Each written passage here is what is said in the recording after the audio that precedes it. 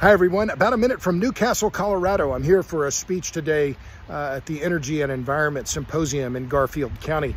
And I've heard some of the presentations here this morning, and one of the things I'm going to talk about is the fact that Colorado is now an energy battleground state.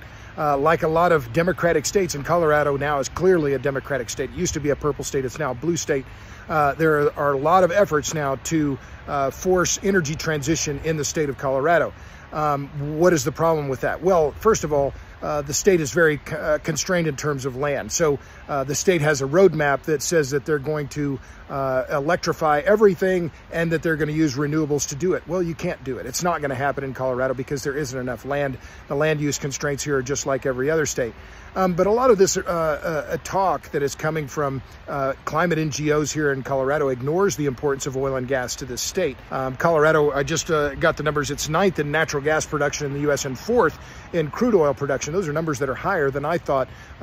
People forget that Colorado is an important energy producing state. It is a big energy producing state. And I heard a good presentation this morning from Chris Brown from the Common Sense Institute.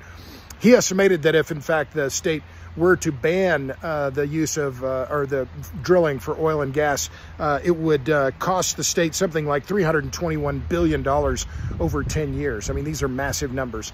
The reality is that Colorado is the population here is growing.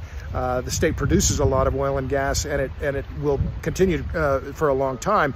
But the state is also going to see continued battles over oil and gas policy, over decarbonization, and in fact, the net zero policy that the state has adopted, according to a McKinsey study that just was done fairly recently, could cost the state something like $168 billion just in the next 10 years. So the costs are massive in terms of the effect on consumers and ratepayers, and that's something that doesn't get discussed nearly enough in these talks about decarbonization and quitting hydrocarbons.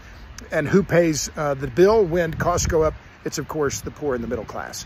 But anyway, looking forward to this speech. I'm on stage here in about an hour here in Newcastle.